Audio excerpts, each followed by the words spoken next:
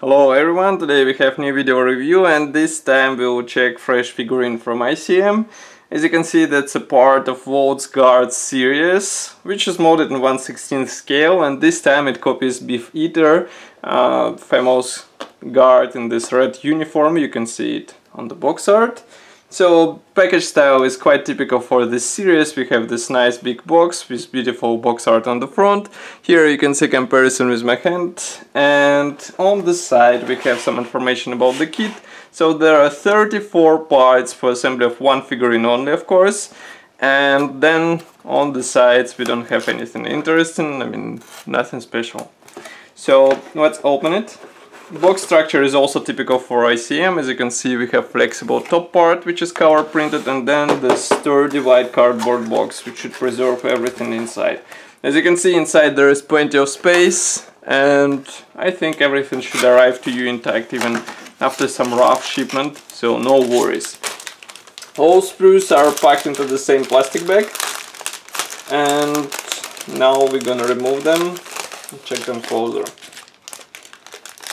So first one is this narrow sprue, which is dedicated to spear and saber. As you can see, these parts are molded as one-piece parts, and of course you will have to be careful while separating them, because for example this spear is placed on 3 attachment points, so it might be tricky to separate it without cutting extra plastic, so take your time and cut it carefully.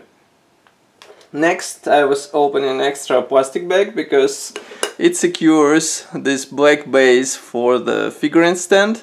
As you can see, it is molded as a one-piece part, and you will be able to choose top segment. We'll see it further in the video review. But now I want to show you this gray plastic sprue with all necessary parts for the figurine. As you can see, parts division is quite unusual for 35 scale, but it's typical for 16 scale. Why? Because for example, torso should be assembled out of 2 halves, and then we have legs which are molded as one-piece parts, and then we have head which is molded with several parts division, and it should be assembled out of separate elements. So what I want to show you is facial detailing. So here it is. As you can see, it looks really nice, and of course after careful painting you will get even better appearance. The same can be said about torso. So as you can see, all features are pre-molded and they look really nice. Even all rewards are pre-molded, but don't expect any decals for this. I mean, they're still not included into this series, and I think it might be a great improvement if some of the next kits in this series will actually feature decals for a nice appearance. I mean, it would also make assembly process easier because you just apply these decals, and professionals of course still will choose to paint them.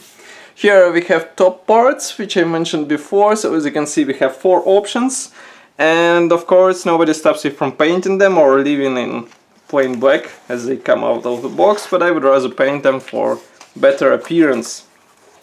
Another nice bonus is this poster, and don't be surprised that it's supplied in 2 pieces. So as you can see, they're absolutely identical.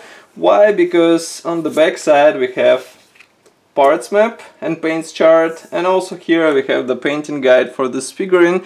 As you can see, there are some detailed sections for different elements, for example saber handle or some insignia on the uniform, so you would know how to paint this or that feature on your guard.